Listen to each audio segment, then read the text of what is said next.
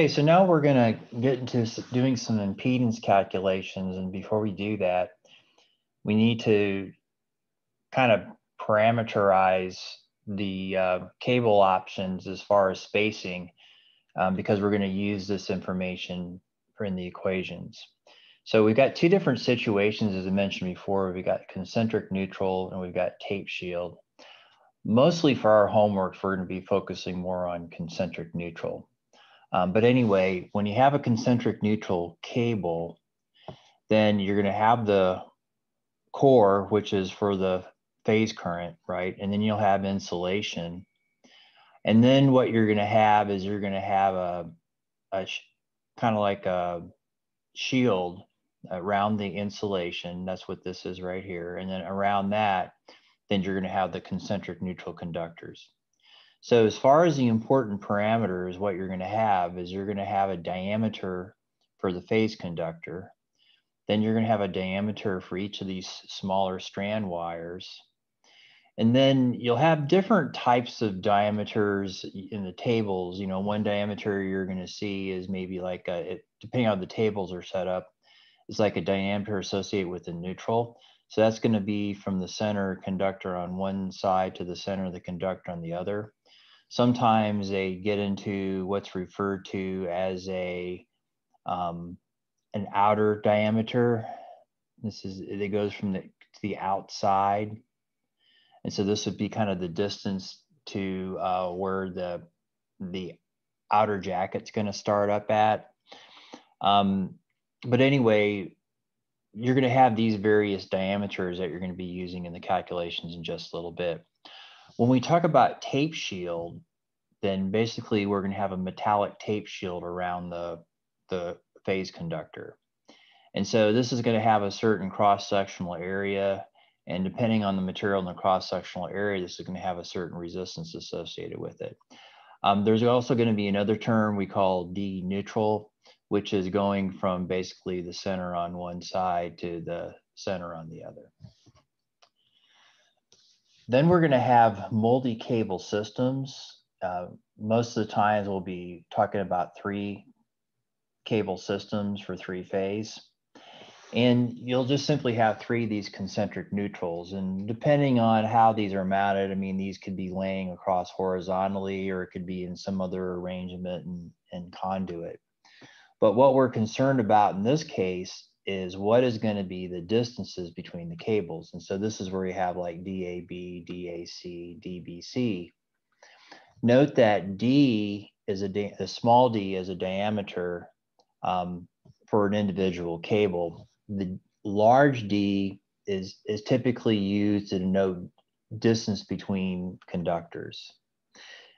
Now, one thing that's kind of confusing about this is that before, when we were talking about overhead, we're talking about, say, like 4-wire systems, phases A, B, and C, and neutral. In this sort of situation right here, what is the number of wires in this system? Well, we've got 2 conductors actually for phase A. We've got the phase conductor, and then we also have the neutral. There's a phase B conductor and a neutral. There's a phase C conductor and a neutral, but each phase has its own neutral. So in terms of a model, not only do you have the 3 wires associated with the phase conductors, but what we'll be working with is, I guess, what I would call sort of like a equivalent neutral, where you can think about this as a 6-wire system, all right? And if I actually had a separate neutral, which you could have in some cases, that would be a 7-wire system. So it makes things a lot more complex as far as doing different types of calculations.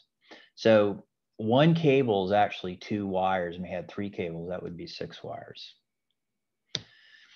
Now, when we have concentric neutral case, where we got this phase conductor that's surrounded by these smaller neutral strands, we're still going to go and get numbers like the GMR for the phase conductor, or we're still going to get the resistance of the phase conductor.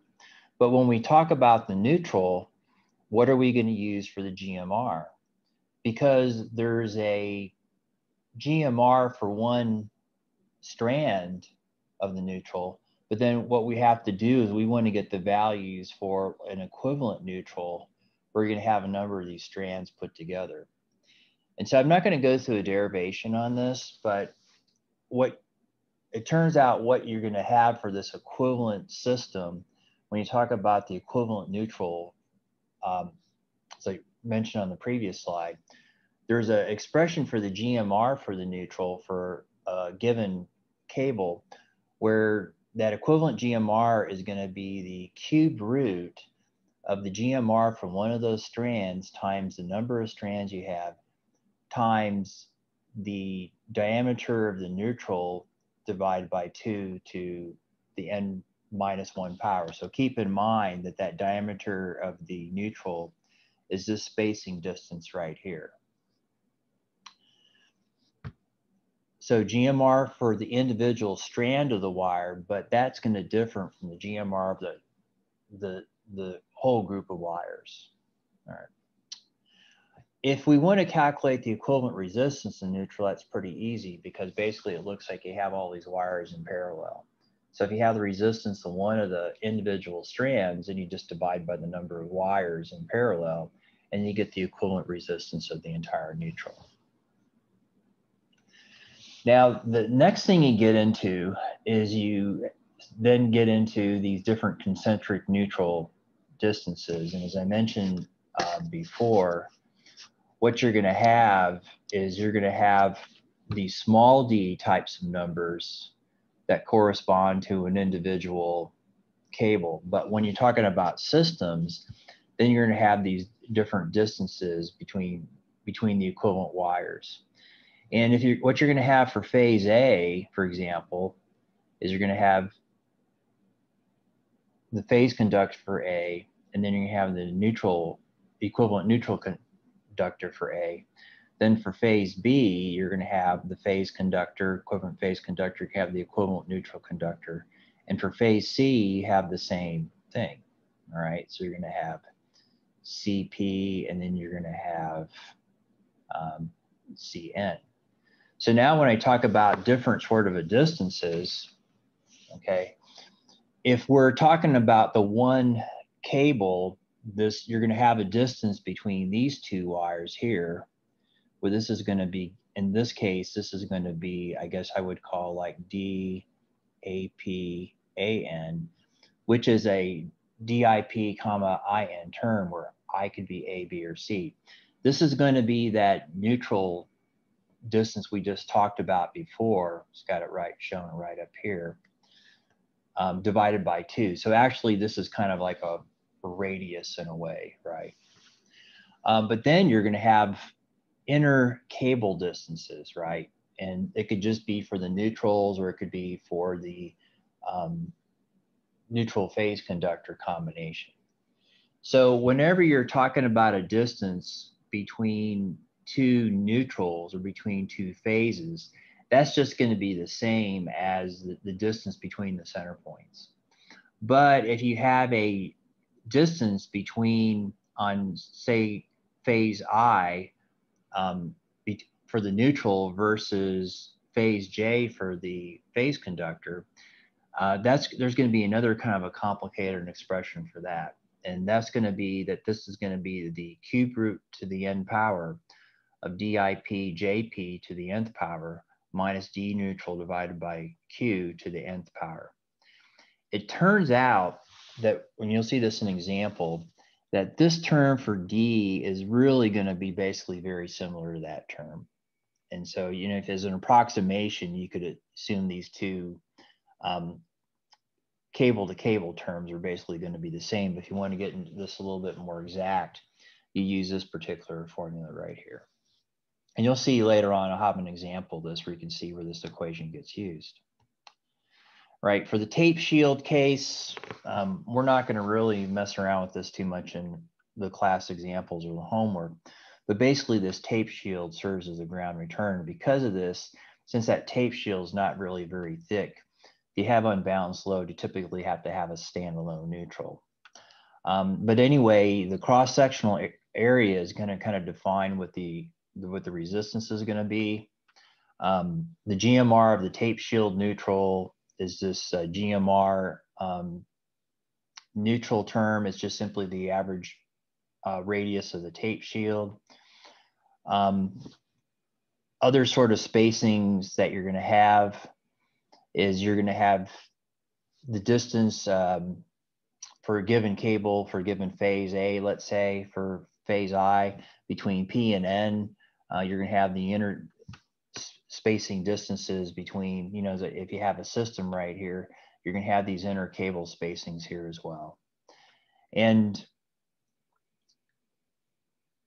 as I said before, you know, this gets kind of complicated in here. You could use this equation on the previous slide, but a lot of times what's usually assumed is these terms are going to be pretty similar to each other. So in a practical system where you have this tape shield, since that shield cannot carry that much current, you typically have to have an additional wire. And what this means is you have 2 wires here, 2 wires here, 2 wires here, and 1 wire here. That's going to give you a 7-wire system. And so this is a pretty complicated sort of system to come up with a model for. Now, as far as doing other calculations,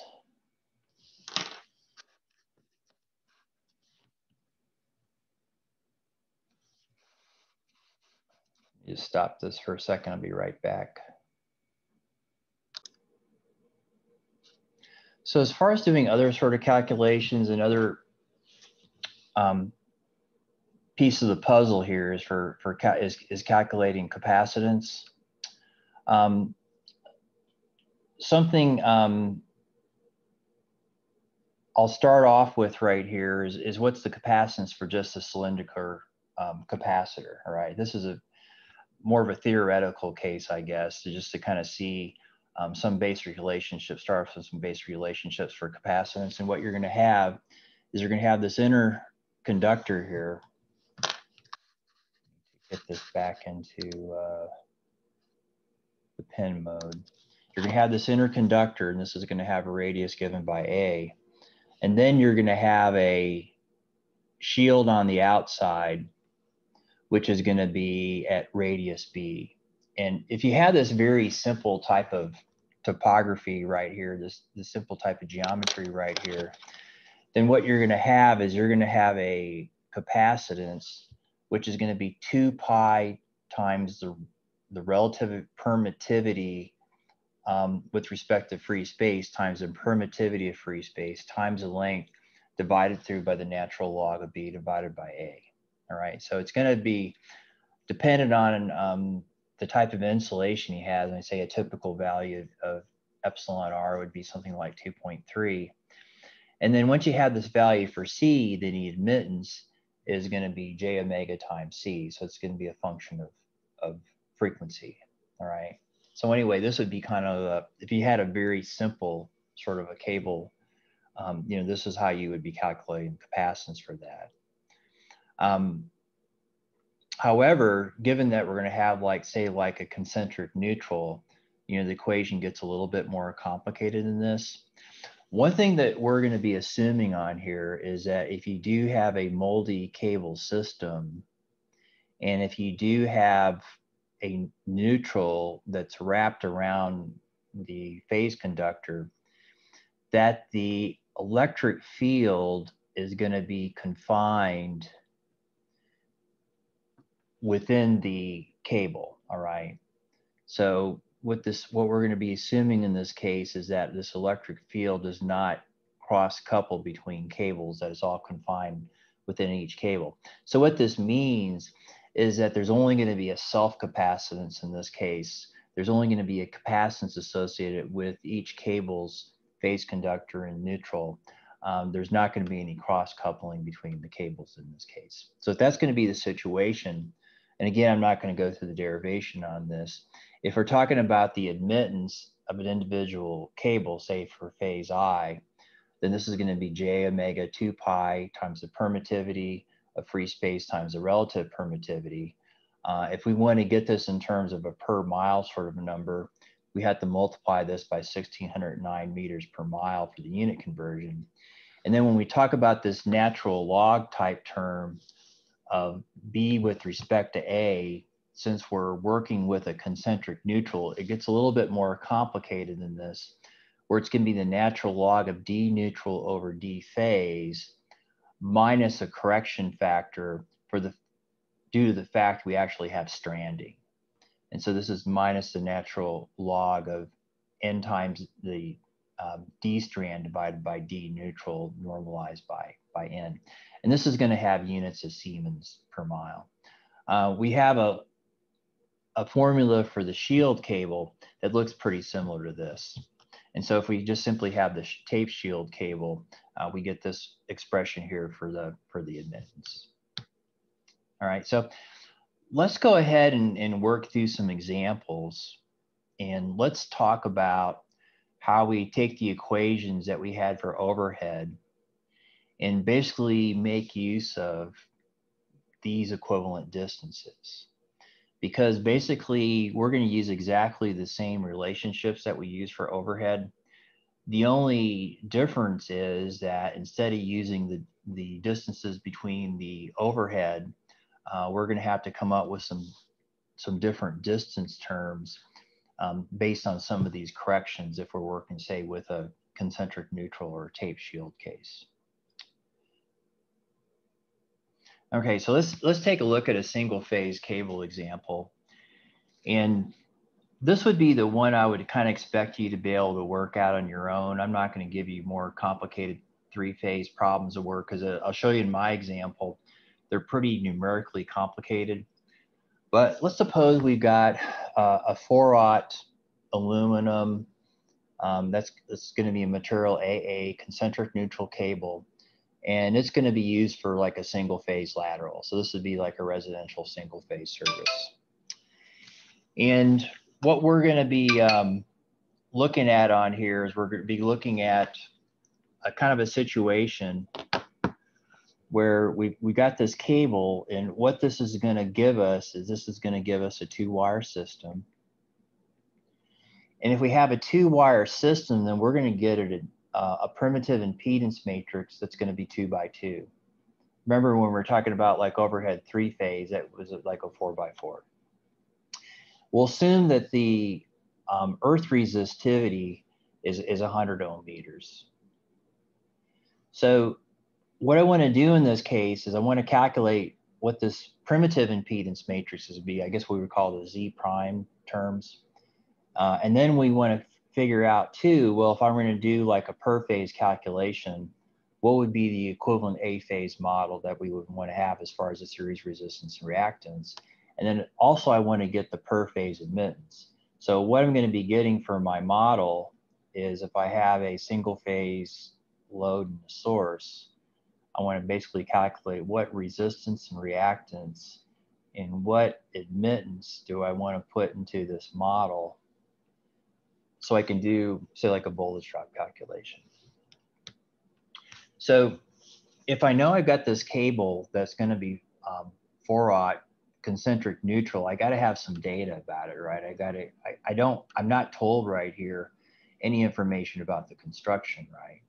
So what you would do is you would go to a table where you'd have values for your cable. And what I could see here for the 4-aught, and let's just go ahead and assume we're working with a full neutral in this case. 4-aught, basically, I see this little 19 times by it. What this basically is telling me that I'm going to have 19 strands of wire that make up this 4-aught wire, right? Something else I also am told is I'm told this diameter information. So the outside diameter is going to be 1.28 inches. So that's on the outside. This is one of the terms I'm going to need. You have a diameter over the screen, which is given by 1.08, and you have a diameter of the insulation that's given by 1.01. So not a very thick insulation shield in this case. We've also got some information about how we have the concentric neutral set up, where we've got 13 wire of number 10 AWG. And then we're told that the ampacity of this phase conductor is going to be 230 amperes. All right, so this is all the critical information we need that I pulled off on the right. So the next thing we would do is we would then look at our 4-aught and we would look at our number 10 wire, and we'd kind of dig down a little bit more and get some more data about it. Before I do that, again, I just want to point out, what's the 4-aught and what's the number 10 in this case. And this is the 4-aught right here. This is, each of these wires here is a number 10 AWG. And then basically this outside diameter is the diameter going from just the outside of one of these neutral conductors over to the other side to just on the outside. So it's again, it's an outer diameter type of a number. And we'll go ahead and assume that the insulation dielectric is 2.3. If you're not told otherwise, that would be a good number to use. So anyway, this is all the different distances associated with this. You're going to have like the diameter for the phase in this case. You're going to have the diameter for the strand in this case.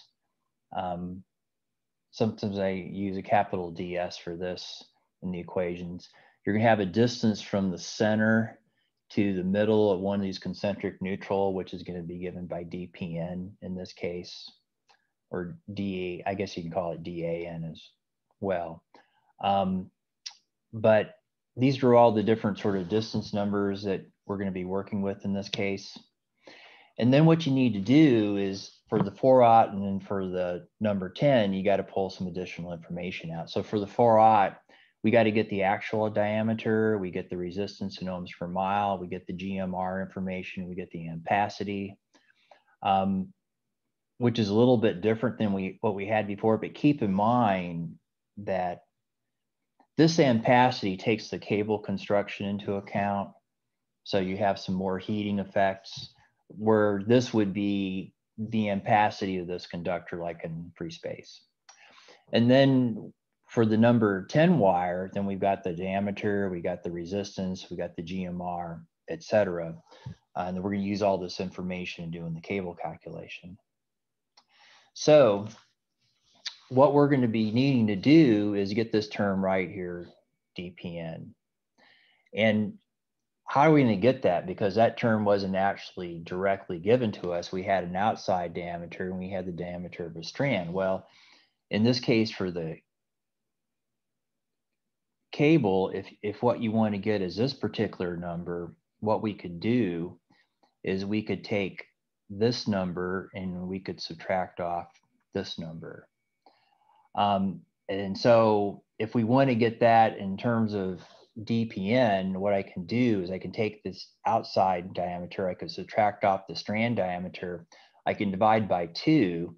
That will give me dPn if I want to get this in units of feet, just to be consistent for the numerator and denominator of my log expressions. Then I divide that by 12, and this is going to be giving me a value of dPn, which is 0.0491 feet.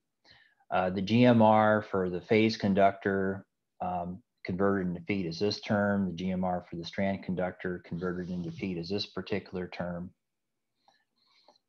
And then the GMR for the neutral, I've got to use this equation where I'm taking the root to the number of neutral conductors.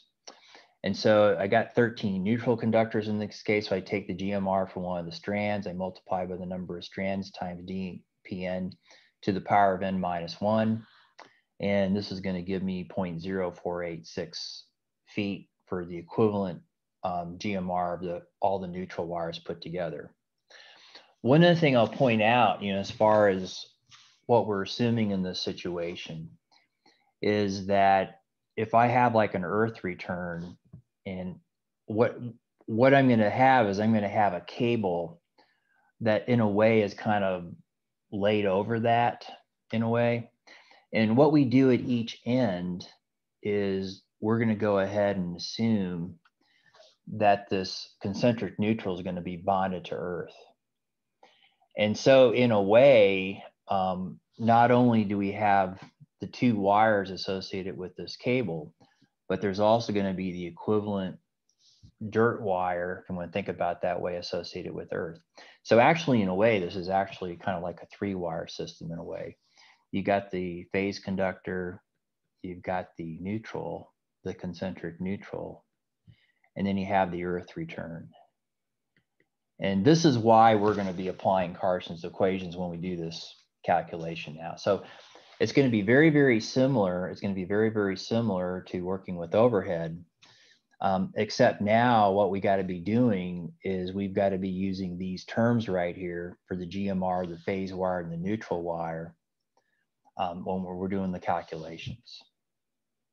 Okay, so now let's start to calculate the different impedance terms. And what you're going to have in this case is you're going to have a term ZAA. And in this case, I did not put a prime number. I probably should have put little primes in here. Where ZAA primed is going to be RP plus RE plus J.1213 times the natural log of DE over GMRP, all right? This D sub E is the same term we use for overhead. This is the part of the Carson's correction. Okay, so anyway, what we're using in this case is we're using the GMR for the phase conductor, right? So we're adding in here the effect of the earth return. And what this is going to give us, this is going to give us 0.5793 plus J 1.465 ohms per mile. The other thing we're going to have in here is we're going to get a ZNN term. And actually, I don't think I need to have these in here. I'm going to have a ZNN term, which is going to be RN plus RE plus J.1213 times the natural log of DE over GMR N for the neutral. And so this is, or what I do in this case is I use this equivalent neutral system GMR. And anyway, this is going to give me my ZNN term. This is going to be 0.5493 plus J 1.329 ohms per mile. So anyway, what I've got is I've got my expressions right here for ZAA and ZNN. I need to get a ZAN term. So anyway, this is going to be 0.0953 plus J 1.3279, which I get from using the natural log of DE over DPN. Okay, so remember what the ZPN term is kind of the distance between the center here and the middle of the concentric neutral. I got to get that in terms of feet. So remember, you got to get these units in the numerator denominators all the same. Either you got to be in all in feet or all in inches. And then what I have right here is then I have the impedance matrix.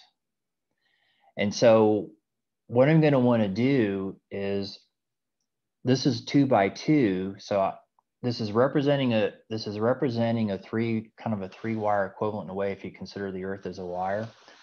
But once I apply Carson's corrections, I'm going to have this 2 by 2. And in order to get rid of the neutral, I do what I did before for the overhead, where I do a Crone reduction. And so ZA is going to be ZAA minus ZAN times ZNA over ZNN. And this equivalent value right here is going to be 0.8827 plus J 0.2702 ohms per mile. Yeah. So anyway, yeah, I didn't need to have these primes on here. I've already accounted for the earth return effect. And so anyway, this is what we refer to as a primitive impedance matrix, because it has all the detail about the neutral. But given that we don't really care to model, we don't need the neutral in doing our calculations, we want to get rid of it, I do the Crone reduction to reduce it out. And basically I kind of get this equivalent series impedance. So again, if I had a source and if I had a load, what I'm calculating is I'm calculating basically the impedance that would put in there in series. And this is just single phase. So then I could also get the capacitance associated with this. This is going to get YPN. I got this kind of a complicated formula in this case. Doing these different sort of calculations right here in inches this time. You know, why do I do it in terms of inches? I guess maybe because most of my units for my D terms were all in inches to begin with. So I'm just kind of doing the same sort of thing in inches in this case. The important thing is just make sure that I'm consistent in the units in the numerator and denominator. And then when you substitute in here, assuming that the relative permittivity is 2.3, that gives me a net admittance in this case of J 96.11 microsiemens per mile. All right, so the longer this cable is, the more this admittance term is going to be. So again, what you would do in this case is you'd have your ZA here, and then you would have your shunt capacitance. And when you do the model, what you would do is you would put half of the admittance on one side and half of the admittance on the other side. And that's what's referred to as a pi equivalent model. All right. If you wanted to do this in MillSoft, you can do all this stuff in MillSoft. And I'm going to get through a little bit more detail of this for the three-phase, but I just wanted to show you that this can be done in MillSoft. And so you could take all these parameters in here, and you can look on this more on your own. And what you'll actually get in this case is you'll get the same series Z value. It's sort of interesting that it gives you other terms for the admittance, even though it's not there. It's obviously just a single phase in this case. Maybe that's sort of like a bug in the program, but you can see that all these admittance and impedance terms do indeed match up. All right, so let's take a look at a three-phase cable system example. And I think what I'm going to do is I'm going to go ahead and stop here, and then in the third part, I'll finish this up then.